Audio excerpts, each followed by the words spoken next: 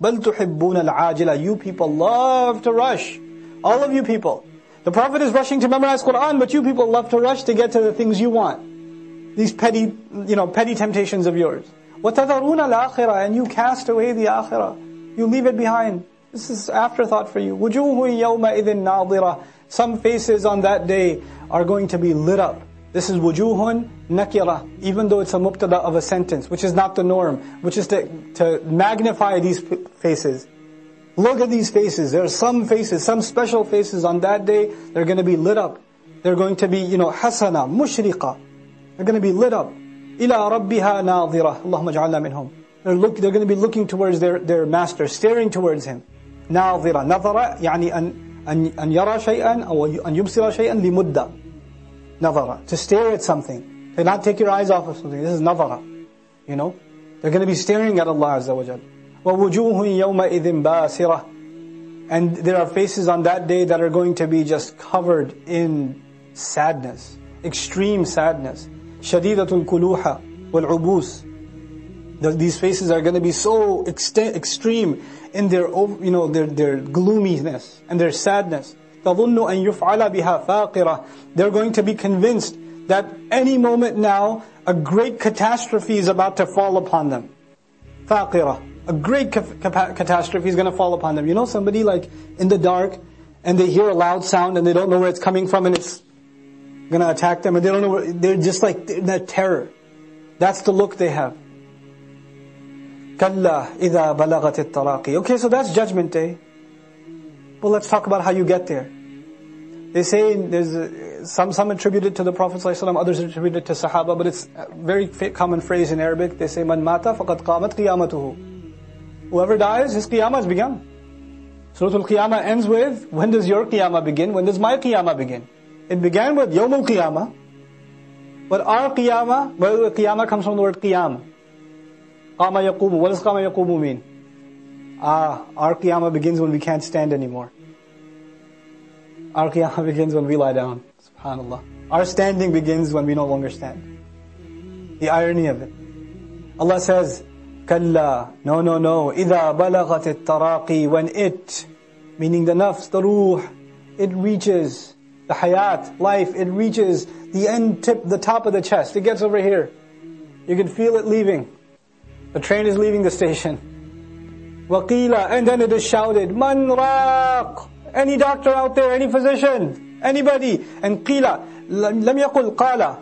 قَالْ قِيلَ. It is said. It's not just said by that guy. His cousin, his mother, his daughter, his son, his wife, everybody's screaming, doctor, doctor, doctor. قِيلَ. It is said. Everybody's saying it. Where are they? Where are they? Get the nurse. You know the word ruqya? It comes from raq. Raqin. Man raq. Man yudawihi wa yunjihi min al-maut. Who's going to give him medicine? Who's going to do ruqya on him? Who's going to protect him, heal him? Wa dhanna. And he came to realize, it's settled in on him. Annahu al-firaq. It's time to part. He's looking around at his family. Everybody else is crying and screaming, get the doctor, get the doctor. And he realizes this is the last time he's seeing them. It's time to go. He realizes also, he's looking at his body and he's saying, it's time to part my body. This is no longer mine. My soul's going to be taken out of here. The time to depart has come. أَنَّهُ الْفِرَاقِ وَالْتَفَّتِ السَّاقُ بِالسَّاقِ is such a heavy word.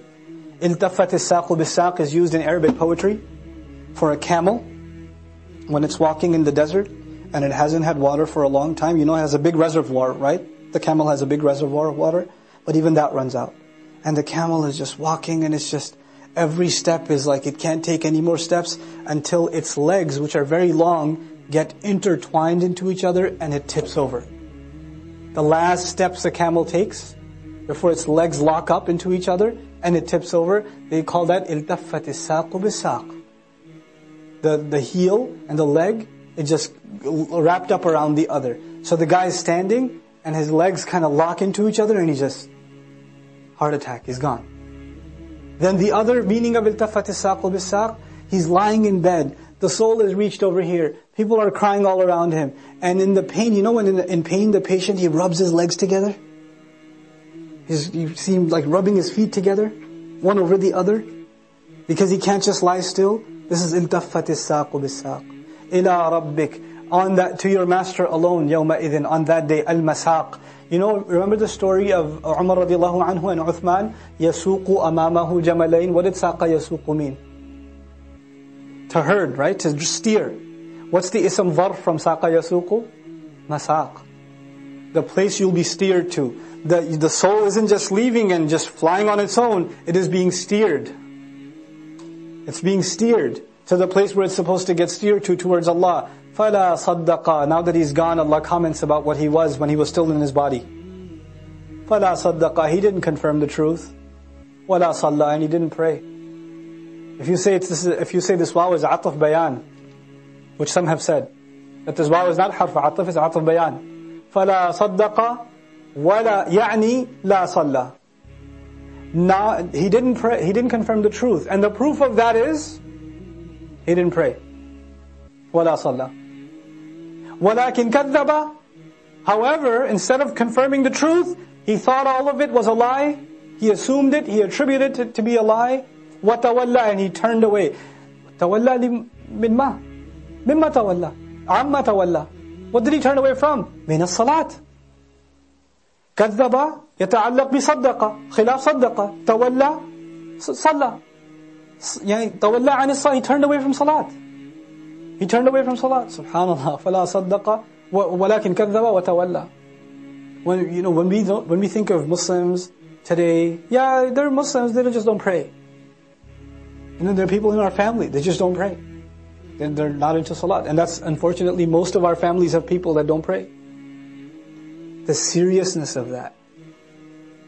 If we just internalize the seriousness of that for ourselves and then them, then you won't get lazy in finding one way, then another way, then another way, then another way to remind. Without, if one way didn't work, you'll find some other way, and you'll find some other way.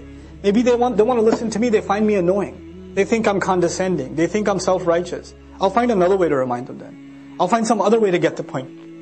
But they need to get this point.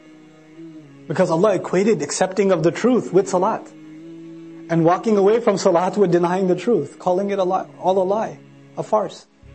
وَلَكِنْ كَذَّبَ وَتَوَلَّى ثُمَّ ذَهَبَ إِلَىٰ أَهْلِهِ يَتَمَطَّى. Then he went to his family full of hope. And, full of thoughts about himself. Like full of pride. And he had all these plans in his head. All these, like, I've accomplished something great, and he's going back to his family to share his accomplishments for the day. His great tragedies, he didn't pray. We're missing a salat is like losing a family member. That's the sadness a Muslim's supposed to feel. Not like you and me, we wake up at like 3 hours after Fajr and we're like, oh, there goes another one. I guess I'll just make it up. And even that, when we make it up, what do we make up? We know. We know what that looks like. Subhanallah. أولى لك فأولى ثم أولى لك فأولى قاربك ما يهلكك. Awla can mean closer, has come closer to you. Oh, and it's come so close. And then it's come close again. Oh, how close it has come. 4 times over. Others say awla could be a curse. Yani Allah is cursing this person, then cursing him again, then cursing him again, then cursing him again. First time he curses him when he's alive, then he curses him when he's dying, then he curses him when he's being raised, then he's cursing him when he's going into hellfire. أولى لك فأولى ثم أولى لك فأولى أيحسب الإنسان أن يترك سدى. The human being assumed that he's just going to be created, he's going to be left without, just completely ignored, without a purpose, muhmalan, فَلَا يُكَلَّفْ وَلَا يُجَازِي. He's not going to be compensated, he's not going to be made responsible. He's just going to be left just like that. There's 2 words in the Quran like that, abath and suda. Abath, purposeless. Suda, you're just left alone, do whatever you want. You're free to do whatever you want. Human beings think they're going to be left like that. أَلَمْ يَكُ نُطْفَةً. What does he think he is? If you wanted to leave someone alone, he could have been left as a fluid. No, wasn't he himself a dirty fluid, nutfa, min mani yumna, from a kind of fluid that is dropped into the womb of a mother? ثُمَّ كَانَ عَلَقَةً. Then he turned into a clot of flesh. فَخَلَقَ. So then Allah created him. فَسَوَّى. And made him into this human being. Next time you see a drop of fluid, and imagine that I was this. Except the one I was is filthy and nobody wants to touch that. That's what I was. and he got created into a fully functional human being, and then he thinks he's just going to be left alone. So much work went into creating you, so much design, so much perfection, so much articulate, every fingertip, so much went into making you, you're just going to be left alone? Is that really how you think? فَخَلَقَ فَسَوَّى فَجَعَلَ مِنْهُ الزَّوْجَيْنِ الذَّكَرَ وَالْأُنثَى. And out of that fluid he created both male and female. So what is that saying at the end? Oh, either one, don't think you're off the hook. Oh, that's for men. We're okay. No, you're not. أَلَيْسَ ذَلِكَ بِقَادِرٍ. Isn't that one then capable? عَلَىٰ أَنْ يُحْيِيَ الْمَوْتَى. To bring life to the dead?